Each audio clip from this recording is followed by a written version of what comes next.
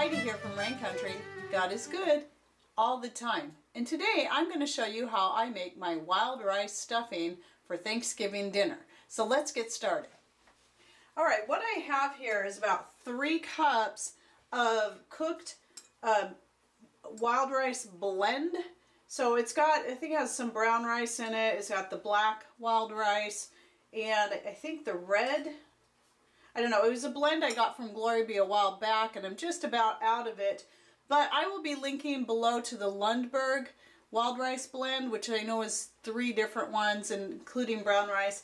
And I'm going to be trying that one next once I'm out. This was 1.5 cups of the dry wild rice cooked in 3 cups of filtered rainwater. And now I'm getting ready to add my other ingredients that make it specifically a stuffing that I like to put in the turkey and then also serve on the side. So I'm starting with about 1/4 cup of butter, and I'm just going to, this is grass-fed butter.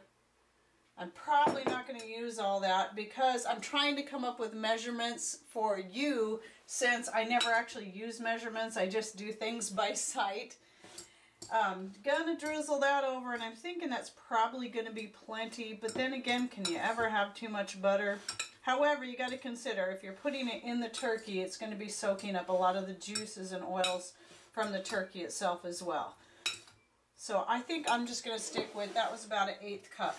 Now for here I've got almost 1 cup of diced apples, and I'm going to throw those in there. I had those sitting in just a little bit of grapefruit juice to keep them from oxidizing while I finished up my other stuff. And then here I have about 2 tablespoons of my cut up, homegrown, and fermented garlic. And you can find a video on how I ferment my garlic right up here. I'm going to toss that in there. And then I'm going to put in at least 1 cup of chopped onions.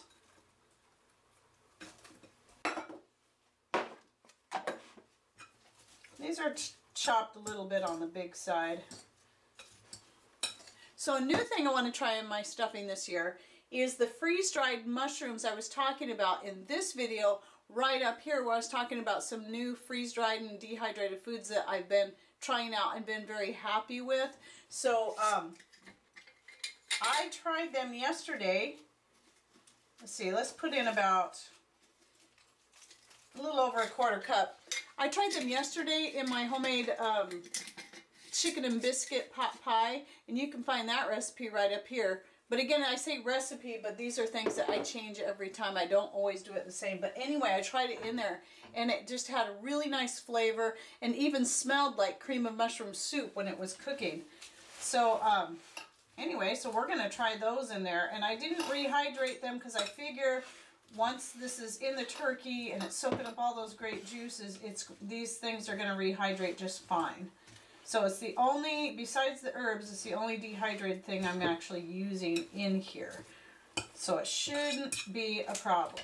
Now I'm going to put in a little bit, about a teaspoon of pink Himalayan salt. And you can find a link to this below, to the one that I bought. But once this is gone, I'm only going to be doing the Redmond Rill because it's my favorite. And I actually buy that by the 1 gallon bucket size. And so I'll be linking to that size below from here on out. Usually I link to the smaller package for those who want to try it. But you're going to get the best value buying the 1 gallon bucket. Okay. So now some of my herbs and spices, I'm going to put in some red pepper flakes. And even though a lot of the herbs I'll be putting in, I actually grow myself, not the red pepper flakes, but these I will link below. But I will also still link to any of the herbs that like I used to buy, such as the oregano and the sage and stuff, before I started growing it myself. Here I'm going to use golden oregano. You can use regular oregano, so I'm saying about 1 tablespoon of each of these. And again, with red pepper, you're going to want to go, you know, just about whatever you feel comfortable with. I find red pepper flakes themselves are just not really that hot, so I can do quite a bit when using it like this. But I find that when I put it to fermented stuff, it gets spicier. for whatever reason. Okay, and then the same with the thyme. So we're going with a real savory type of flavor here. The sage, or the oregano, the golden oregano. The golden oregano, you can find a video to that right up here. I also grow myself. It is a slightly sweeter and more mild form of oregano. It's not hot like regular oregano, which I really like, at least for my Italian cooking. But for other cooking, I'm finding that I like the golden oregano a little bit better for things like this. So next is the sage. Gotta have sage when you're talking savory, at least as far as I'm concerned. And at least a tablespoon of that. This is all homegrown. And of course, I like to always add in my mixed greens to anything that I possibly can. So that is going in here. And you can find a video on my mixed green blends right up here. And then just for a little added health bonus, I'm going to put in a couple tablespoons of poppy seed. You could also put in some flax seed as long as they're ground or pre-soaked. I thought about doing that, but I didn't cook them into the rice, and I thought about it too late, so I didn't want to just put them right in here because I'm not sure if they'll actually cook or soak enough to make them digestible in the stuffing itself. So then we're going to take, I'm pretty sure I'm going to want to put one more thing in here. I always like to smell it. That helps give me an idea. I'm going to go ahead and put in some granulated garlic.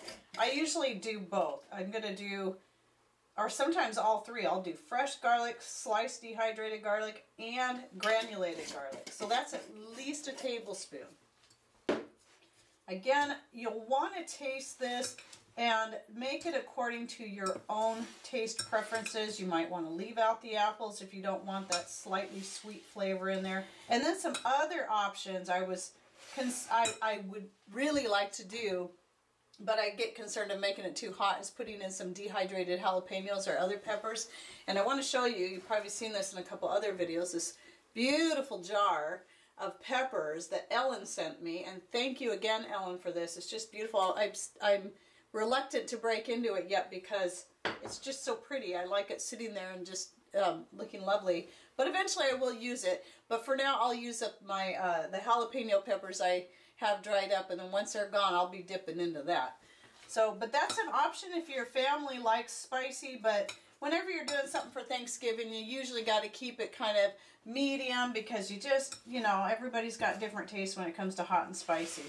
So anyway, I want to give you a little history on this dressing. Now, as far as the, first of all, as far as your fat that you add to it, if you're a vegan and you're not doing a turkey, so this is going to be something you serve on the side, just use olive oil. When I first started making this, I had a lady, the reason I went with the wild rice stuffing, it was something I just made up on the fly because we invited some friends over, and it was when I'd first heard about celiac disease, and she had celiac disease, and she also could not handle dairy at that time. And so I was trying to be very careful to make things that did not have any gluten or any dairy in it. Now, she could have the turkey because she wasn't vegan, but so I came up with this recipe, and it ended up being a much bigger hit than just my regular bread stuffing. And I used olive oil in that, and it was really good. But the only reason I'm not using olive oil in this is because I'm out and I keep forgetting to get more. But we really like butter anyway, and so that's that works for us. All right, so there's what it looks like up close. Let's turn it towards the light. You can kind of see some of the different colors and stuff in there. And yeah, so I'm just going to stick it in the refrigerator until I'm ready to stuff the bird on Thanksgiving morning. Hope you enjoyed this video and that you learned something new. Thanks for watching. Take care and God bless. Oh, and happy Thanksgiving.